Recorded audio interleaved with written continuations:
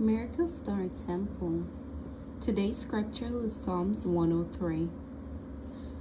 Bless the Lord, O my soul, and all that is within me. Bless his holy name. Bless the Lord, O my soul, and forget not all his benefits.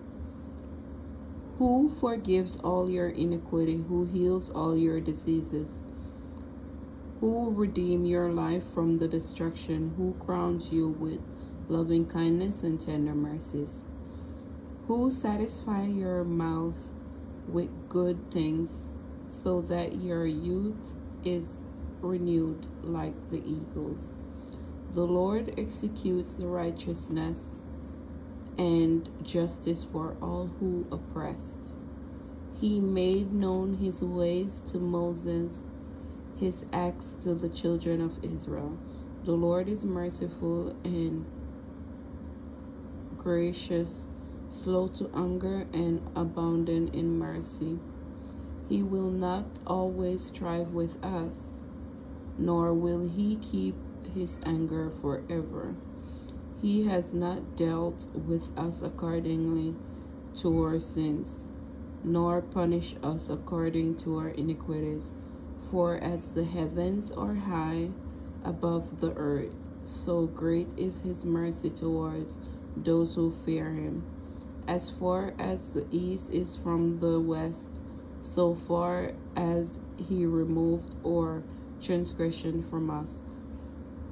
As a father pities his children, so the Lord pities those who fear him. For he knows our frame, he remembers that we are dust.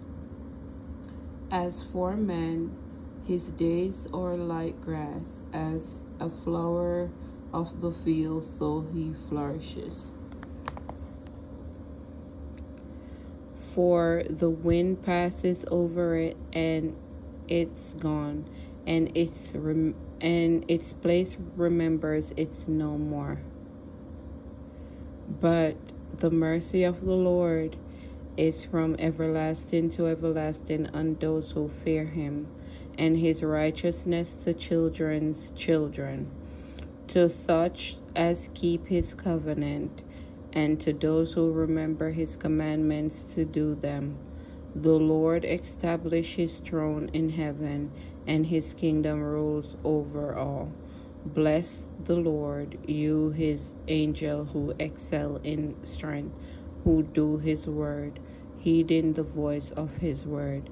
Bless the Lord, all you his host, you minister of his who do his pleasure. Bless the Lord, all his work in all places of his dominion. Bless the Lord, O my soul. This is the word of my mouth and the meditation of my heart.